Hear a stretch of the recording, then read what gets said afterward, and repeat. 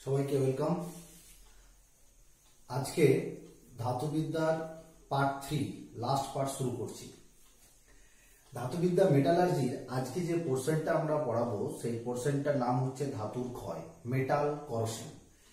Metal corrosion, ধাতুর ক্ষয়। সমস্ত ধাতুরই ক্ষয় হয়। কোনো ধাতুর ক্ষয় একটু তাড়াতাড়ি হয়, কোনো ধাতুর ক্ষয় একটু আস্তে আস্তে হয়। এবার একটু তাড়াতাড়ি বলতে সেই তাড়াতাড়ির কথাটাও আমি তুলনা করতে পারি। কিরকম, ধরো আমাদের এই যে তোমাদের ক্লাস 10-এর সিলেবাসে যে 4টে ধাতুর কথা বলেছে, লোহা, তামা, দস্তা আর অ্যালুমিনিয়াম, এই 4টে ধাতুর মধ্যে তুলনামূলক কিন্তু লোহা ধাতুটার ক্ষয় বা লোহায় ক্ষয় যেটা আমরা লোহায় মরছে বলি, সেটা কিন্তু একটু তাড়াতাড়ি হয় বাকিদের তুলনায়, বাকি ধাতুগুলোর তুলনায়। ঠিক আছে। আবার অন্যান্য এমন এমন ধাতু আছে যারা সহজে হয়তো ক্ষয়প্রাপ্ত হয় না, যারা কম সক্রিয়। আমরা আগের পার্ট 2-তে আমরা বলেছিলাম, একটা তড়িৎ রাসায়নিক শ্রেণী করেছিলাম, কোনটা বেশি অ্যাক্টিভ, খুব তাড়াতাড়ি তারা যৌগ তৈরি করে, যৌগ তৈরি করে অন্য বিক্রিয়া করার ফলে যৌগ তৈরি করে নেয়। যেমন পটাশিয়াম, ক্যালসিয়াম, ম্যাগনেসিয়াম, এগুলো কি অ্যাক্টিভিটি, রিঅ্যাক্টিভিটি খুব বেশি, সক্রিয়তা খুব বেশি, এরা তাড়াতাড়ি বিক্রিয়ার মাধ্যমে যৌগ তৈরি করে। ঠিক আছে। আবার কিছু কিছু যৌগ আছে, কিছু কিছু ধাতু আছে যাদের সক্রিয়তা মিডিয়াম, মধ্যম, তারা আস্তে আস্তে ক্ষয়প্রাপ্ত হয়। এবং যারা অতি কম সক্রিয়, খুবই কম, যেমন প্লাটিনাম, গোল্ড, তারা সহজে ক্ষয়প্রাপ্ত হয়ই না। ঠিক আছে। ক্ষয়প্রাপ্ত প্রায় হয় না বললেই চলে, এরকম ভাবে বলতে পারবো।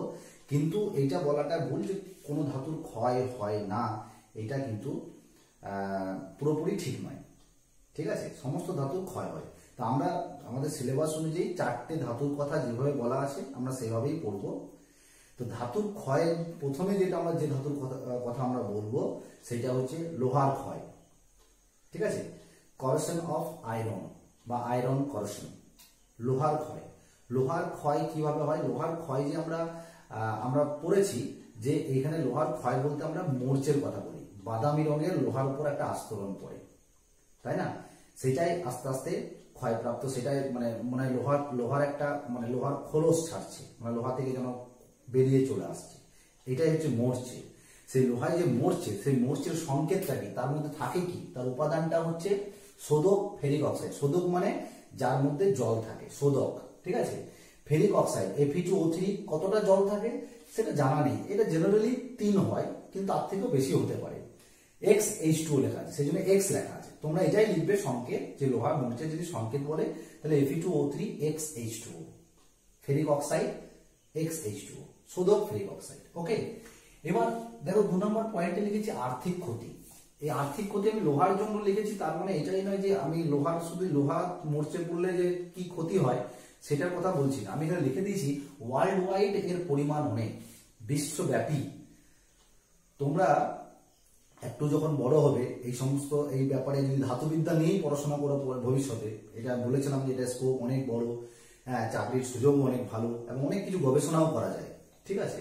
তো তোমরা তখন যখন এই সমস্ত নিয়ে পড়বে তখন তোমরা জানতে পারবে যে এই ধাতুর জন্য প্রত্যেক বছর ভারতে কয়েক লক্ষ, কয়েক কোটি টাকা নষ্ট হয়, খরচ হয়ে যায়, একদম জলে চলে যায়, যেটাকে আমরা বলি, নষ্ট হয়ে যায়।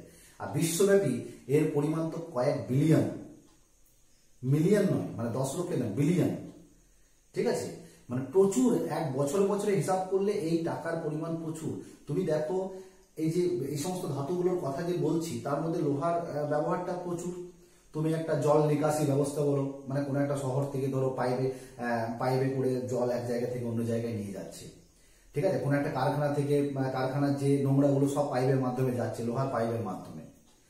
আজকাল সেটাকে আমরা ট্রান্সফার করছি, সেটাকে আমরা প্লাস্টিকের পাইপ করছি, আমরা অনেক সময় ঢালাই ওই যে পাইপের মতো করছি।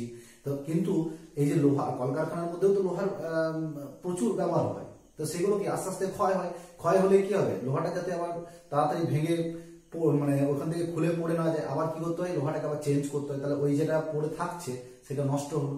তো তাহলে এরকম করে তুমি ভাবো, তাহলে গোটা দেশে, গোটা দুনিয়ার মধ্যে, গোটা বিশ্বব্যাপী কত কারখানা আছে, বা শুধু কারখানায় বিভিন্ন জায়গায় কত লোহা ব্যবহার করা হয়। জলজাহাজের যদি কথা বলো, ঠিক আছে, সমস্ত জাহাজ যেগুলো জলে চলাফেরা করছে, জলে তো আবার এই লোহার ক্ষয়টা আরো বেশি হয়। তাহলে শুধুমাত্র লোহার ক্ষয়ের কথা বলছি আমরা, কিন্তু বাকি যে ধাতুগুলো আছে, তামা, অ্যালুমিনিয়াম, এদের জন্য কিন্তু প্রচুর পরিমাণে খরচ হয়। তুমি একটা অ্যালুমিনিয়ামের হাঁড়িতে তুমি রান্না করছো, রান্না করতে করতে তুমি কতদিন সেটাকে তুমি কতদিন একটা সময়ের পর দেখবে তোমার ওই হাঁড়িটা এমন একটা অবস্থায় পরিণত হয় যেটা তুমি আর বলবে যে না, আমি এটাতে আর রান্না করবো না, মানে আমাকে একটা নতুন। তাহলে ওইটা কি হলো, তুমি ওইটাকে আবার বাদ দিলে, মানে এখানে কিছুটা নষ্ট হলো তোমার। তাহলে এরকম করে ভাবো তুমি প্রত্যেকটা পরিবার এবং এমনিভাবে বিশ্বব্যাপী কিরকম হারে ক্ষয় হতে পারে এবং কিরকম হারে এই খরচ হতে পারে। তার মানে আর্থিক ক্ষতি প্রচুর হয় এটার জন্য, ঠিক আছে। এবার এটা যাতে না হয় তার ব্যবস্থা কিছু করা হয়, এটা যাতে না হয় মানে আর্থিক ক্ষতিটাকে হয়তো কিছুটা আটকানো যায়, তার নিবারণের উপায় আছে, আমরা সেটাও বলবো। তাহলে আর্থিক ক্ষতি হয় প্রচুর এই ক্ষয়ের জন্য।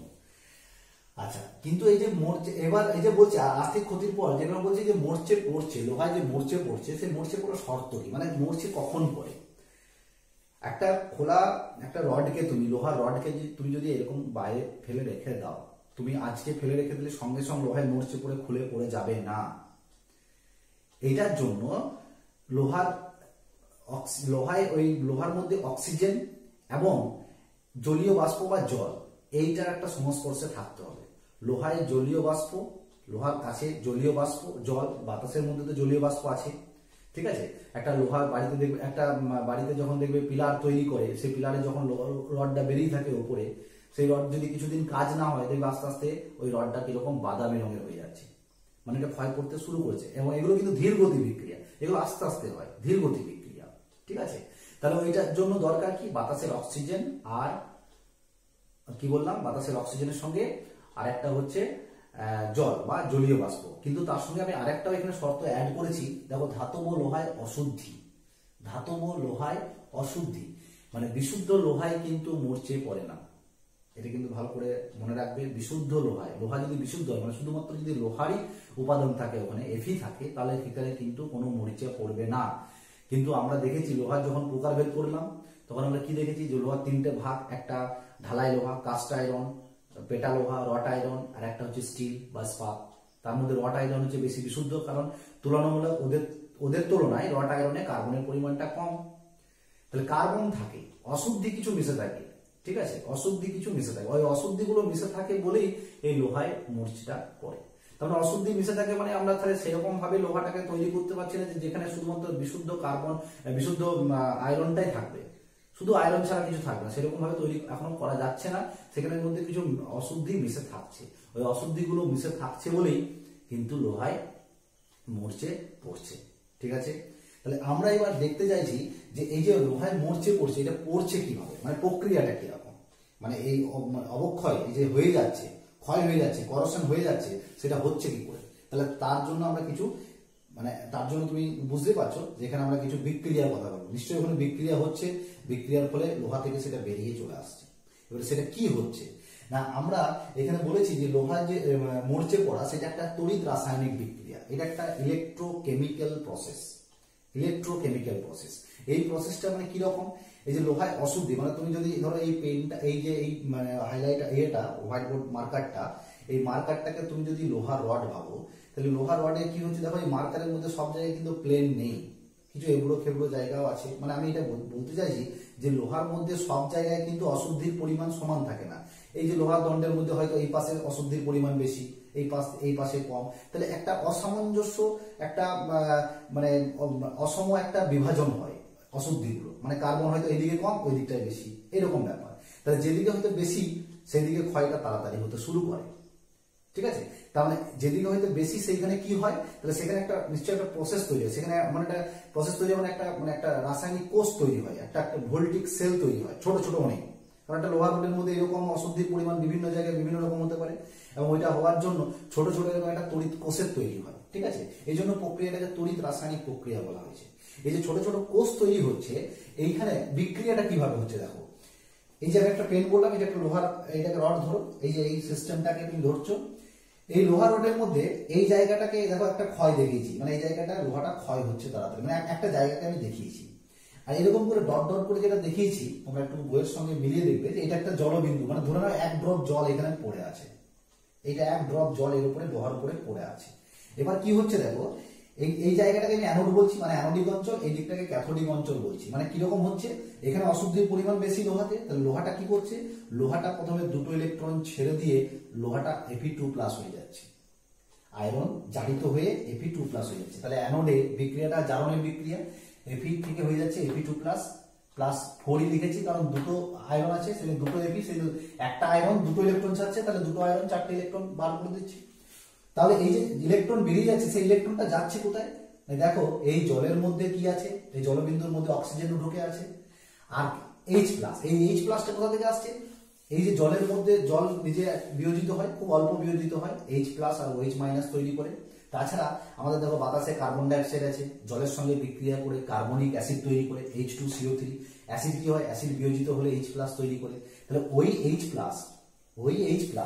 ক্যাথোডে কি করছে, এই যে ইলেকট্রন ছেড়ে দিয়েছে লোহাটা, এই ইলেকট্রনটা ওই H+ অক্সিজেনকে কি করছে, বিজারিত করছে, জল তৈরি করছে। আবার অক্সিজেনকে বিজারিত করে জল তৈরি করছে। দেখো অক্সিজেন ওই ইলেকট্রনটা নিল 4H+, অ্যাসিডিক ওই H+টাকে নিয়ে জল তৈরি করলো।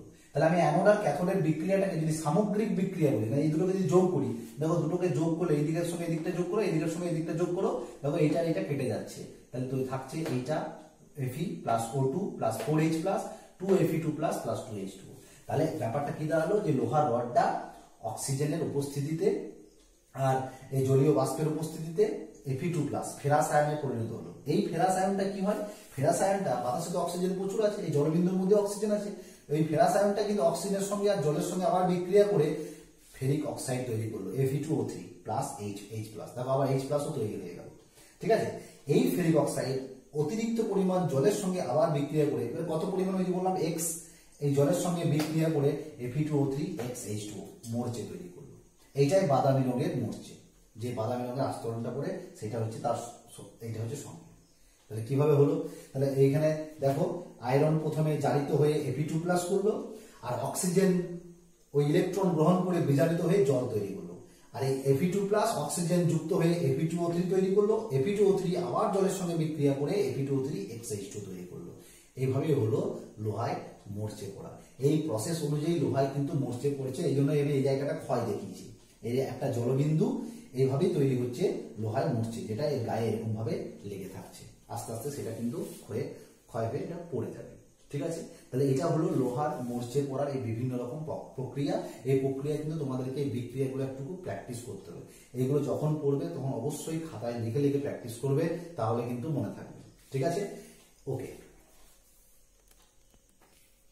দেখো এই যে ধাতুর ক্ষয় বা ধাতুর ক্ষয়ে আমরা যেটা বলছি লোহায় মরচে পড়া, এই লোহায় মরচে পড়ার হার কিন্তু বেড়ে যায়। কখন বেড়ে যায় বলতো, মানে এই হার বাড়ে, এই হার লোহায় মরচে পড়ার হারকে আমরা মানে ত্বরান্বিত হয় বা বৃদ্ধি বেড়ে যায়, কি কারণে বেড়ে যায়, যদি বাতাসে জলীয় বাষ্পের পরিমাণ বেড়ে যায়।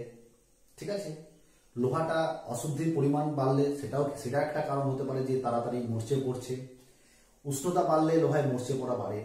ঠিক আছে, কার্বন ডাইঅক্সাইড SO2 NO2 ইত্যাদি গ্যাস বাতাসে থাকলে, carbon dioxide, sulphur dioxide, nitric oxide, nitrogen dioxide, এই সমস্ত গ্যাস যদি বাতাসে থাকে, তাহলে বাতাসে জলের সঙ্গে বা জলীয় বাষ্পের সঙ্গে, বিশেষ করে যখন বিদ্যুৎ চমকায়, বজ্র বিদ্যুৎ সহ যখন বৃষ্টি হয়, তখন কিন্তু বাতাসের অ্যাসিডের পরিমাণ কিন্তু জলের মধ্যে অ্যাসিডের পরিমাণটাও কিন্তু বেড়ে যায়।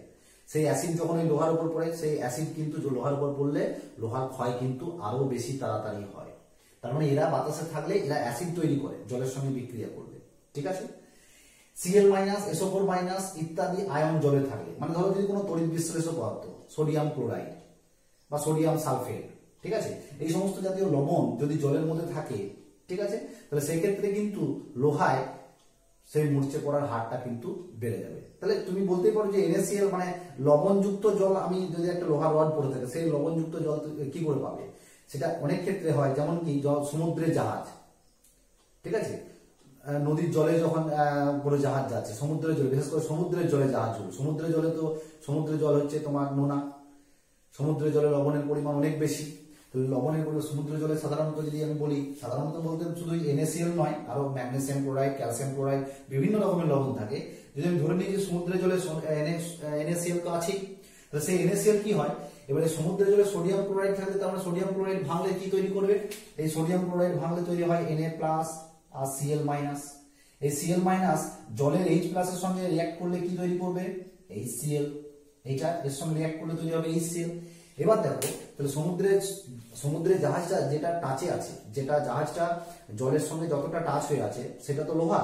তো সেই লোহাটা জলের সঙ্গে টাচ হয়ে থাকলে লোহাটা কি তৈরি করে, জলের সঙ্গে এরকম বিক্রিয়া করে এরকম একটা ফেরিক হাইড্রোক্সাইড তৈরি করে, FeOH2। এই ফেরিক হাইড্রোক্সাইড ওই HCl এর সঙ্গে বিক্রিয়া করে ফেরাস হাইড্রোক্সাইড HCl এর সঙ্গে বিক্রিয়া করে ফেরাস ক্লোরাইড উৎপন্ন করে। ফেরাস হাইড্রোক্সাইড HCl এর সঙ্গে বিক্রিয়া করে ফেরাস ক্লোরাইড আর জল উৎপন্ন করে। এই ফেরাস ক্লোরাইড অতিরিক্ত জলের সঙ্গে বিক্রিয়া করে শোধক ফেরিক অক্সাইড আর HCl তৈরি হয়। ঠিক আছে, শোধক ফেরিক অক্সাইড আর HCl তৈরি হচ্ছে। এটাই হচ্ছে মূর্ছে।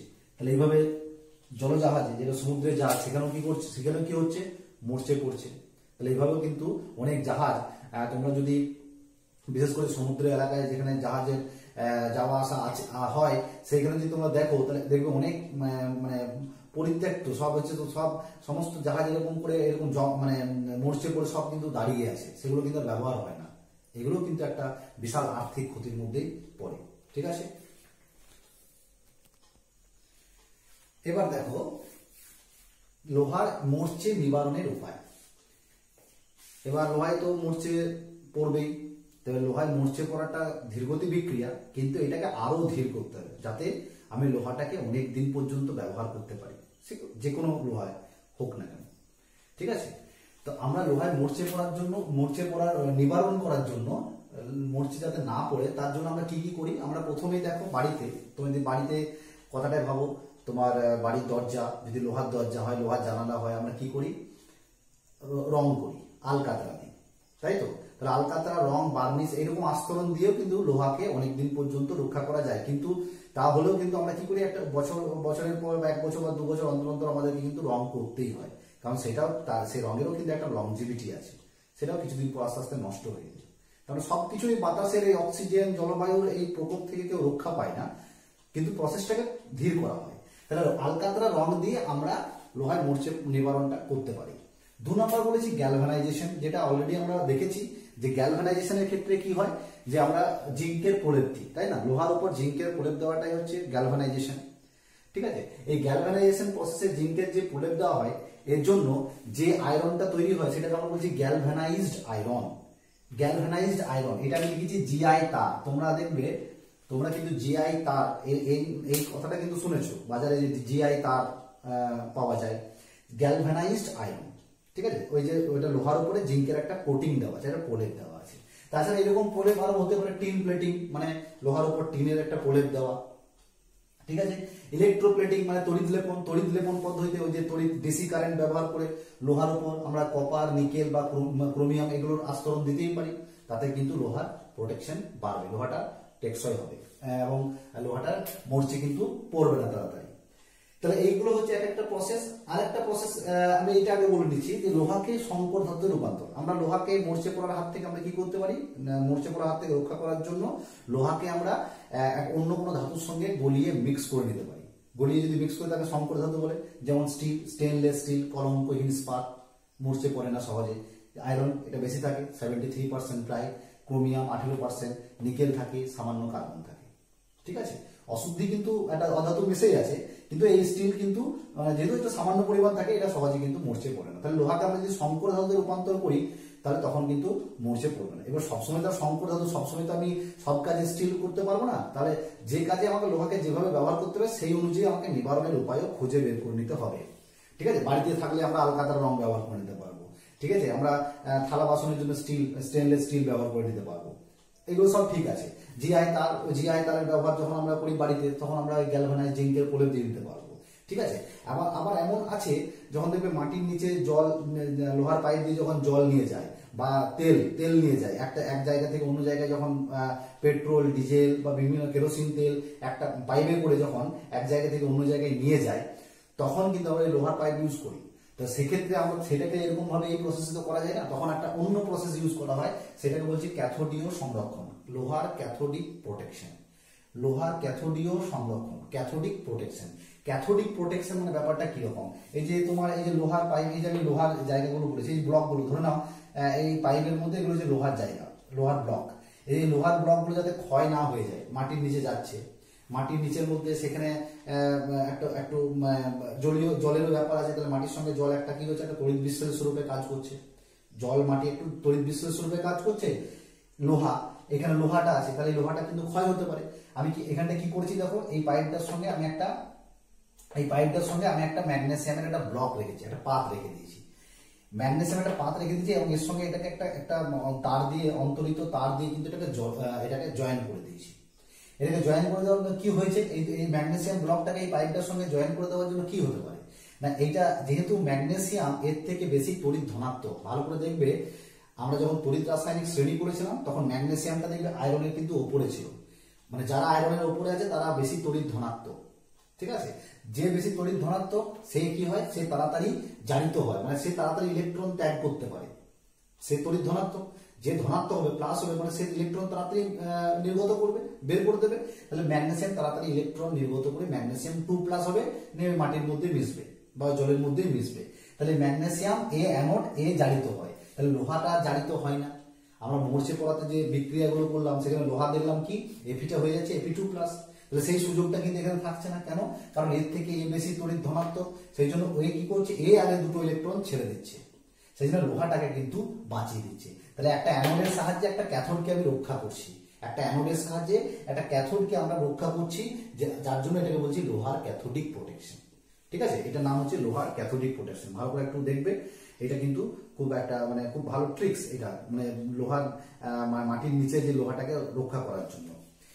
এবার আরেকটা আমি ছোট জিনিস দিয়েছি, এখানে লিখেছি, যেটা তোমাদের সিলেবাসের মধ্যে অন্তর্গত, যে দিল্লিতে মানে এই লোহার ব্যাপারে বলতে গিয়ে যে আগেকার দিনে অতি প্রাচীনকালে, প্রায় বিভিন্ন বই বিভিন্ন রকম লেখা আছে, সময়টা অ্যাকচুয়ালি গুপ্ত যুগে আমি লিখেছি, যে গুপ্ত যুগে এই দিল্লিতে কুতুব মিনারের কাছে একটা লৌহ স্তম্ভ আছে, ঠিক আছে, আমি সবাইকে বলবো তোমরা বইয়ে একটু ছবিটা দেখবে, কুতুব মিনারের লৌহ স্তম্ভটা, হ্যাঁ, তো এই লৌহ স্তম্ভটা আমি তোমাদেরকে বলছি, ওই লৌহ স্তম্ভটা প্রায় হচ্ছে তোমার অ্যাকচুয়ালি 8 মিটার উঁচু আর 6 টন ভারী, ঠিক আছে, একটু এটা উঁচুতে 8 মিটার উঁচু বলছি, এটা তুমি উইকিপিডিয়া দেখলে হয়তো একটু কম বেশি হবে, সেটার জন্য ব্যাপার নয়, ওই যে কিন্তু যে লৌহ স্তম্ভটা আছে, ওই লৌহ স্তম্ভটা গুপ্ত যুগে হয়েছিল, এবং সেই সময় দেখো আয়রনের মানে সেই সময় লোহার আসল মানে মানে একটা টেকনোলজি কেমন ব্যবহার করেছিল, সেই লোহাটা কিন্তু এখনো পর্যন্ত মানে মরচে পড়েনি। ওটা যদি গুপ্ত যুগে হয় মানে প্রায় 1600 বছর সময় বলছে বিভিন্ন বইয়ে, তো সেই 1600 বছর আগেই যে লোহাটা ব্যবহার করেছে সেই লোহাটা এখনো পর্যন্ত মরচে পড়েনি। সেই তখনকার দিনে রট আয়রনের যে ব্যবহার, সেই ব্যবহারটা কিন্তু তখন ছিল। সেই শুধুমাত্র রট আয়রন নয়, ওই রট আয়রনের মধ্যে ম্যাগনেটিক অক্সাইড Fe3O4 এর একটা আস্তরণ দেওয়া হতো এবং তার সঙ্গে রঙও করা হতো, ঠিক আছে, এবং এইগুলোর উপর বেস করেই কিন্তু সেই স্তম্ভটা তৈরি করা ছিল, এবং সেই স্তম্ভটা আজকে এখনো পর্যন্ত এতটুকু কিন্তু তোমার এটা মরচে কিন্তু এখনো পড়েনি। তাহলে আগেকার মানে গুপ্ত যুগে মানে অতি প্রাচীনকালেও যে লোহার এত সুন্দর একটা ব্যবহার, এত সুন্দর প্রযুক্তি ব্যবহার করা হয়েছিল, সেটা একটা জাস্ট তোমাদেরকে উদাহরণ তুলে দেওয়া হয়েছে। তো তোমরা বইয়ে অবশ্যই ছবিটা দেখবে, আর আমি চেষ্টা করবো এই ভিডিও শেষে ওই লোহার স্তম্ভের ছবিটা দেওয়া, তোমরা দেখে নিও। এবার আমরা লোহার মরিচার সম্পর্কে বললাম। এবার বাকি যে তিনটে তোমাদের এই সিলেবাসে আছে ক্লাস 10-এ, অ্যালুমিনিয়ামের করোশন, কপারের করোশন, জিঙ্কের করোশন, এই তিনটে ধাতুর ক্ষয় সম্পর্কে বলবো, ঠিক আছে। এবার দেখো অ্যালুমিনিয়ামের ক্ষয়। অ্যালুমিনিয়াম ধাতু, আমরা অ্যালুমিনিয়ামের বিভিন্ন জিনিসপত্র বাড়িতেই ব্যবহার করি, সেই জিনিসপত্রগুলো দেখবে আস্তে আস্তে কি হয়, অ্যালুমিনিয়াম যখন আমরা নতুন অ্যালুমিনিয়ামের কোনো পাত্র কিনি, তখন যেরকম জাস্ট ঔজ্জ্বল্য ভাব মানে চাকচিক্য ভাব থাকে, আস্তে আস্তে এটা ব্যবহার করলে দেখবে তার চাকচিক্য ভাবটা নষ্ট হয়, ঠিক আছে। এই যে নষ্ট হচ্ছে, এই যে নষ্ট হওয়াটা, এটা একটা বিক্রিয়া, এই বিক্রিয়ার মাধ্যমেই কিন্তু অ্যাকচুয়ালি সেই জিনিসটা কিন্তু তার চাকচিক্য ঔজ্জ্বল্যতা নষ্ট হচ্ছে, এবং এটা একটা ক্ষয়। সেই ক্ষয়টা কি না, অ্যালুমিনিয়াম বাতাসের অক্সিজেনের সঙ্গে বিক্রিয়া করলে, অ্যালুমিনিয়াম অক্সাইডের একটা আস্তরণ, ঠিক আছে, অ্যালুমিনিয়াম অক্সাইডের একটা পাতলা আস্তরণ ওই অ্যালুমিনিয়ামের গায়ে লেগে যায়, সেই জন্য ওর কি হয়, প্রথমে যে নতুন করে যে চাকচিক্য ঔজ্জ্বল্য ভাব ছিল সেটা আস্তে আস্তে নষ্ট হয়। কিন্তু এই যে আস্তরণটা মানে অ্যালুমিনিয়ামের গায়ে যে লেগে যাচ্ছে তার জন্য কিন্তু একটা সুবিধা হচ্ছে যে ও আর কিন্তু বাতাসের পাত্রটা কিন্তু বাতাসের অক্সিজেনের সংস্পর্শে বা জলীয় বাষ্পের সংস্পর্শে আসতে পারে না। তাহলে অ্যালুমিনিয়ামের ক্ষয়টা কি হচ্ছে, ক্ষয়ের যে গতিটা সেটা কমে যাচ্ছে। তাহলে এই একটা অ্যালুমিনিয়াম অক্সাইড Al2O3 আস্তরণ পড়ে যাওয়ার জন্য অ্যালুমিনিয়াম ক্ষয়টা কিন্তু রোধ হচ্ছে, মানে আটকে যাচ্ছে। বুঝতে পারলে? তাহলে অ্যালুমিনিয়ামের ক্ষেত্রে যে আস্তরণটা পড়ে তার নাম হচ্ছে অ্যালুমিনিয়াম অক্সাইড Al2O3। ওকে, এবার আমি যদি তামার ক্ষয় বলি, তামার ক্ষয়ে তোমরা দেখবে তামার ক্ষেত্রে পিতলের যে জিনিসপত্র, ঠিক আছে, তামার দস্তা মিলিয়ে তো পিতল, তামার পরিমাণটা বেশি, তো এই সমস্ত ক্ষেত্রে অনেকদিন ব্যবহার করলে আস্তে আস্তে একটা সবুজ রঙের ছোপ পড়ে যায়, সবুজের দাগ। সেটা কি হয় না, অ্যাকচুয়ালি তামা বাতাসের এই অক্সিজেন আর কার্বন ডাইঅক্সাইডের সঙ্গে বিক্রিয়া করে, মানে আর্দ্র বায়ুতে বিক্রিয়া করলে বেসিক কপার কার্বনেট তৈরি করে, যেটা সবুজ রঙের। বেসিক মানে ক্ষারকীয় কপার কার্বনেট, এটা CuOH OH আছে সেই জন্য ক্ষার বলছে, ক্ষারকীয় প্রকৃতি, CuOH আর CuCO3, ঠিক আছে, কপার কার্বনেট আর কপার হাইড্রোক্সাইড, মানে কিউপ্রিক হাইড্রোক্সাইড আর কিউপ্রিক কার্বনেট, এটাই বলা উচিত। তাহলে বেসিক ক্ষারকীয় কপার কার্বনেট তৈরি করে, যেটা সবুজ বর্ণের, এবং এটাকে প্যাটিনা বলা হয়। ঠিক আছে, এই একই রকম সবুজ বর্ণের ছোপ পরে যদি বাতাসে সালফার ডাইঅক্সাইড থাকে, SO2 থাকে, এটা আমি একটা বলে দিয়েছি এক্সট্রা, একটু জেনে রাখবে। ওই একই রকম বিক্রিয়া দেখো কপার আর্দ্র বায়ুতে মানে জলের সঙ্গে বিক্রিয়া করছে, SO2 এবং অক্সিজেনের সঙ্গে বিক্রিয়া করে ওই একই রকম ক্ষারকীয় কিউপ্রিক সালফেট বা কপার সালফেট উৎপন্ন করছে, যেটাও সবুজ রঙের। বিক্রিয়াটা ভালো করে দেখো, দুটোই একই রকমের বিক্রিয়া। অক্সিজেন, এখানে অক্সিজেন কার্বন ডাইঅক্সাইড জল, এখানে অক্সিজেন জল আছে, দুটোই কমন। এখানে কার্বন ডাইঅক্সাইড ছিল সেখানে কার্বনেট হয়েছে, এখানে SO2 ছিল সেখানে সালফেট হয়েছে। এইভাবে একটু মনে রাখবে, ঠিক আছে। আর জিঙ্কের ক্ষয়, দস্তা ধাতুর ক্ষয় বলতে দেখো, জিঙ্ক যদি বাতাসের অক্সিজেন আর্দ্র বায়ুতে অক্সিজেন এবং কার্বন ডাইঅক্সাইডের উপস্থিতিতে বিক্রিয়া করে এরকমই বেসিক মানে ক্ষারকীয় জিঙ্ক কার্বনেট উৎপন্ন করে, এটা সাদা রঙের হয়, ZnOH2 ZnCO3, ঠিক আছে। তা এই যে আমরা ওই যে বললাম প্রত্যেকটা ধাতুর কিছু না কিছু ক্ষয় হয়, এবং সেই ক্ষয়ের পরিমাণগুলো হয়তো বিভিন্ন ধাতুর ক্ষেত্রে, মানে গতিটা বিভিন্ন ধাতুর ক্ষেত্রে বিভিন্ন রকম, কিন্তু ক্ষয় প্রত্যেকটারই হয়, ঠিক আছে। ওই বাতাসের ওই জলবায়ুর প্রকোপে অক্সিজেন, কার্বন ডাইঅক্সাইড, SO2 বিভিন্ন রকম গ্যাস, এই যে বাতাসের বায়ুমণ্ডলে যে গ্যাসগুলো ঘুরে বেড়াচ্ছে, এই গ্যাসগুলো অ্যাকচুয়ালি প্রকৃত দায়ী। এরাই কিন্তু আস্তে আস্তে ওই ধাতুগুলো কিন্তু ক্ষয় করতে সাহায্য করছে, ঠিক আছে। এবার আরেকটা ছোট্ট এখানে একটা মানে টিপস দেওয়ার মতো ব্যাপারটা, এগুলো যদিও তোমাদের সব সিলেবাসের মধ্যেই আছে, এটা এক্সট্রা তোমাদেরকে একটু জানতে হবে যে অ্যালুমিনিয়াম, জিঙ্ক বা কপার, মানে অ্যালুমিনিয়াম পাত্র বা দস্তার পাত্র বা তামার পাত্র, মানে পিতলের কোনো একটা জিনিস ধরো, এদের একটা ক্ষতিকারক প্রভাব আছে মানব স্বাস্থ্যে, মানে মানুষের শরীরে কিন্তু এদের একটা ক্ষতিকারক প্রভাব আছে। কি প্রভাব আছে সেটা এইটার মধ্যে দিয়েছি, এই বিক্রিয়ার মধ্যে। ধরো অ্যালুমিনিয়ামের কি প্রভাব আছে, মানে আমরা যে আচার, চাটনি, ঠিক আছে, এর বিভিন্ন রকম জিনিস খাই, এগুলো কিন্তু আম্লিক প্রকৃতির। আচার, চাটনি এগুলো আম্লিক প্রকৃতি। তোমরা জানো যে এগুলো বেশিরভাগ ক্ষেত্রে টক জাতীয় জিনিস, ঠিক আছে। টক মানে সেটা যে অম্ল মানে সেটা আমরা বলছি আম্লিক, অ্যাসিড। বা এই কাঁচা ফল এগুলো আমরা কেটে যখন পাত্রে রাখি, ধরো তুমি অ্যালুমিনিয়ামের থালাতে রাখছো ফল কেটে, বা চাটনি রাখছো, আচার রাখছো, এতে কি হতে পারে না, এই সমস্ত চাটনি, আচার এগুলো হচ্ছে অ্যাকচুয়ালি জৈব অ্যাসিড। এই যে জৈব অ্যাসিড মানে আমরা সেটা অ্যাসিডের সংকেতে, আমরা জৈব অ্যাসিডের সংকেতে COOH লিখেছি, যেটা তোমরা জৈব রসায়ন চ্যাপ্টারে একটু পড়বে। COOH হচ্ছে জৈব অ্যাসিডের অ্যাকচুয়ালি এটা একটা মূলক, ঠিক আছে। এটা একটা ফাংশনাল গ্রুপ, কার্যকরী মূলক, যেটা থেকে চেনা যায় এটা একটা জৈব অ্যাসিড। তাহলে এইটা একটা আর দিয়েছি, মানে এর সঙ্গে অন্য কিছু থাকবে। তো এইটা একটা জৈব অ্যাসিড, মানে তুমি আচার, চাটনি সেইগুলো যদি তুমি অ্যালুমিনিয়ামের পাত্রে রাখো, তাহলে সেই অ্যালুমিনিয়ামের পাত্রে রাখলে একটা লবণ তৈরি হয়। অ্যালুমিনিয়াম এই অ্যাসিটেট মানে অ্যাকচুয়ালি বলা ভুল, মানে অ্যাকচুয়ালি এই যে কার্বক্সিলেট, এই একটা লবণ। তাহলে এই জৈব অ্যাসিডের সঙ্গে অ্যালুমিনিয়াম বিক্রিয়া করে একটা লবণ তৈরি করে, অ্যালুমিনিয়ামের একটা লবণ তৈরি করে। তাহলে তুমি ভাবো, তাহলে তুমি যদি অ্যালুমিনিয়ামের থালাতে ওই সমস্ত আচার, চাটনি রাখো, তাহলে একটা লবণ তৈরি হচ্ছে। তাহলে সেই লবণটা তৈরি হয়ে কি হচ্ছে, আচার, চাটনির সঙ্গে মিশে থাকছে। তুমি যখন সেটা খাচ্ছ, তাহলে আমাদের কি হচ্ছে, আমাদের শরীরের মধ্যে সেই বিষটা কিন্তু, সেই লবণটা কিন্তু ঢুকছে, এবং ওই বিষটা কিন্তু ঢুকে আমাদের বিভিন্ন রকম বিপাক ক্রিয়া, আমাদের শরীরের মধ্যে বিভিন্ন মেটাবলিক সিস্টেমটাকে কি করছে, নষ্ট করে দিচ্ছে, বিষক্রিয়া তৈরি করে। এবং এটা তুমি আজকে আমি এই পাত্রে রাখলাম, আজকেই খেলাম, আজকেই যে বিষক্রিয়া হবে তার মানে এদেরও কিন্তু সে ধীর গতি, আস্তে আস্তে হবে, কিন্তু এটা হয়। ঠিক আছে, তাহলে এই যে অ্যালুমিনিয়াম একটা লবণ তৈরি করছে, সঙ্গে হাইড্রোজেন গ্যাস তৈরি করছে। আবার দেখো তুমি জিঙ্কের পাত্রে যদি একই রকম জিনিস রাখো, আচার চাটনি, সেরকম জিঙ্কে দেখো একটা লবণ তৈরি করছে, হাইড্রোজেন গ্যাস তৈরি করছে।